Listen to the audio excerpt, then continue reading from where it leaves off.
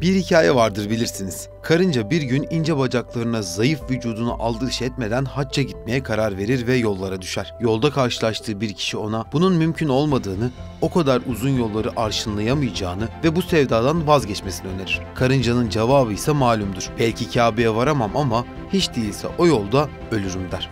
Teşbihte hata olmaz. Geçtiğimiz günlerde karşıma çıkan bir haber bana bu hikayeyi anımsattı. Avrupa'nın doğusundaki savaş yıl dönümüne yaklaşırken bölgede yaşanan bu olay yerel direnişin en güzel örneklerinden biri haline geldi. Peki neler yaşandı? Yakından bakalım.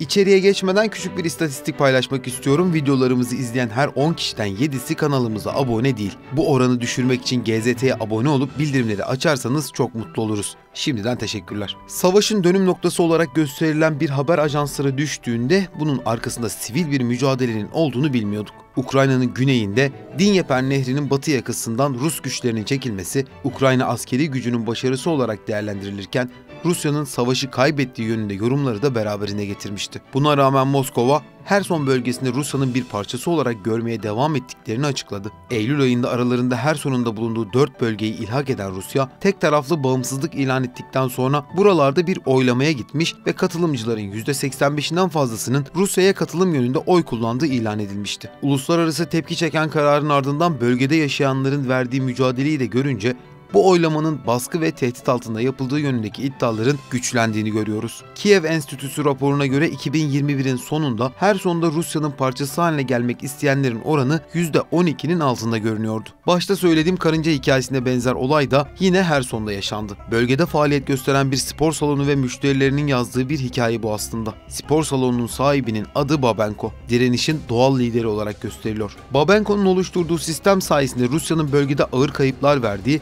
stratejik noktalarda elinin güçsüzleştiği görülüyor ve sonuç olarak da Herson'dan çekildiğini biliyoruz. 49 yaşındaki Ukraynalı ülkede kahraman ilan edildi desek yanılmış olmayız. İlk olarak spor salonuna gelen eski müşterileriyle istişare etmeye başladı ve toprakları işgal edilirken eli kolu bağlı oturmaktan rahatsız olduğunu söyledi. Bölgede faaliyet gösteren Rus güçlerini izlemeye ve kritik bilgileri elde ederek savaşın gidişatına etki edecek bir hamle yapmaya karar verdi. Ukrayna Silahlı Kuvvetleri'nde rütbeli bir arkadaşı olan Babenko, elde ettiği bilgileri şifreleyerek o kişiyle paylaşmaya başladı. Kısa cümlelerle irtibat kurmaya çalışırken yazı yazmaktan da kaçınıyordu. Gün içerisinde dikkat çekmemek için rutin işlerine devam ediyor, bir yandan da ekibiyle birlikte topladıkları bilgileri ilgili yerlere aktarıyordu. Tehlikeli bir iş yaptıklarını ve sonuçlarının ağır olacağını bilmeleri onları bu işten alıkoyamadı.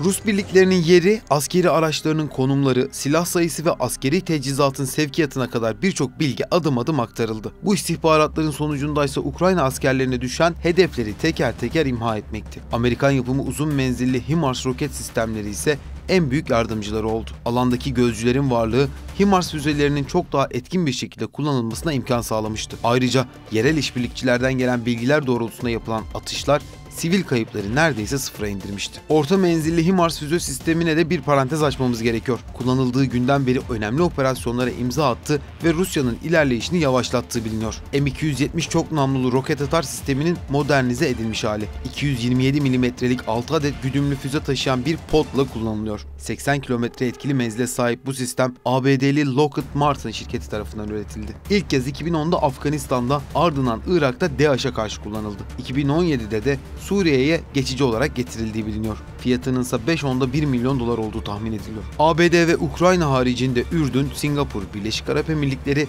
ve Romanya'nın envanterinde olduğunu biliyoruz. Konumuza dönelim. 20 yıldır bir spor salonu işletmecisi olarak faaliyet gösteren Babenko, işgalciler karşısında kabullenmiş ve Rus yanlısı bir tavır takındığını söylüyor. Gizlilik onların en önemli silahıydı adeta. Biri dışarı çıkarken diğeri ise haberleşme ve internet üzerinden takip için 2 telefon kullanıyorlardı. Tespit edilmemek içinse farklı yöntemler kullanarak hedef olmaktan kaçınmaya çalıştılar. Grubun diğer üyeleri belirledikleri hedefleri yazıya dökmüyor, kısa toplantılarda Babenko'ya doğrudan söylemeyi tercih ediyorlardı. Ukrayna ordusuysa Rus Rus hedeflerine yönelik saldırı için en az 3 kaynak tarafından bilginin teyit edilmesi şartı arıyordu. Böylece ekipten gelen bilgilerin doğruluğuyla birlikte kaç kişinin bu bilgiyi teyit ettiği de önem kazandı. Ayrıca direnişçilerin gönüllü olarak yaptıkları bir iş daha vardı. İşgal altında yaşayan kişilerin morallerini yüksek tutmaya çalışmak, işgalin sona ereceğini ve buraların Ukrayna toprağı olduğunu yerel halka anlatarak işgalin meşrulaşmasına engel oldular. Hayatlarını tehlikeye atma pahasına yaptıkları bu iş Herson'daki Rus güçlerinin geri çekilmesiyle sonuçlandı.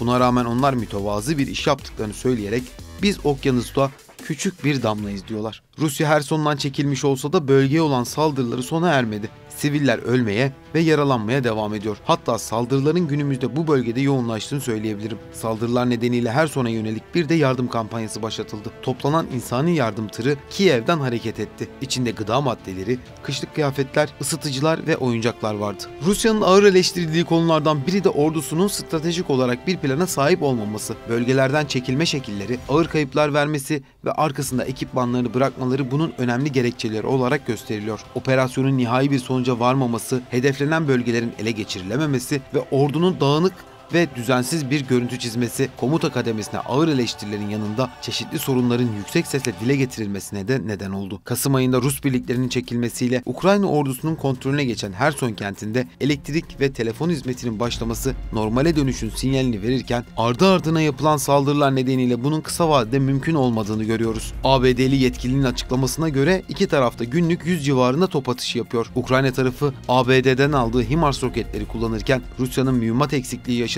ve bu nedenle çatışmalarda bir yavaşlama olduğu öne sürüldü. Peki Herson neden önemli? Rusya'nın 2014'te ilhak ettiği Kırım Yarımadası'nın tek kara bağlantısı Herson'dan sağlanıyor. Stratejik bir öneme sahip olduğunun altını çizmemiz lazım. Ukrayna, Rusya'nın bölgede tecrit edilebilmesi için bölgedeki hakimiyetini koruması gerekiyor. Böylece Moskova ve Kırım arasındaki kara bağlantısı kopmuş olacak. Ayrıca Kırım'a giden suyun da Herson'dan gittiğini belirtmekte fayda var. Kırım ilhak edildiğinde bölgenin suyu Ukrayna tarafından kesilmişti. Ukrayna'nın Karadeniz'de bağlantısının kesilmesi için Rusya'nın ana hedeflerinden biriydi bu bölge.